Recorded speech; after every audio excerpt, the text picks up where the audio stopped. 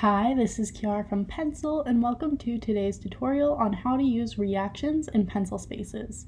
So when you are in whiteboard mode, to use reactions, you are going to go to the three dots at the bottom of your participant box and click on it. And then you will find reactions and select that. And you'll be shown all the reactions you can use on the call. So for example, let's say I want to give a thumbs up. And your reaction will appear in the corner of your participant box. As a host, if I wanted to disable participants from using reactions, I would follow the same process. I would click the three dots, I would be taken to reactions, and I would click the eye icon on the top of this reaction box. And this will disable emotes. So now participants will not be able to use reactions. Pencil also has the option of automatic gesture recognition.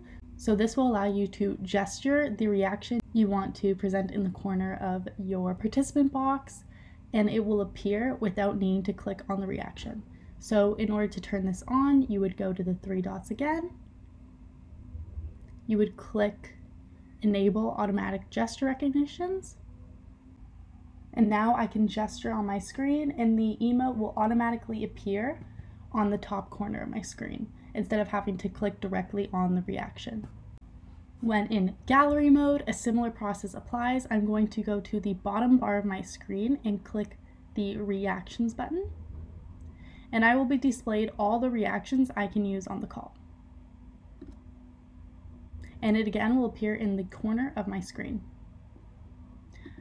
The same goes for disabling participants from using emotes, as well as enabling and disabling automatic gesture recognition.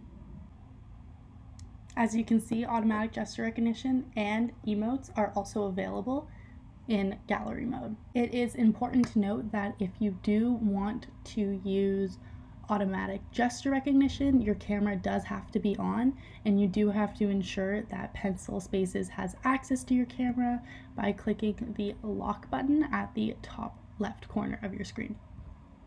Thank you for watching today's tutorial. I hope you found it helpful. If you do need any further assistance, feel free to click the help button at the top right corner of your screen.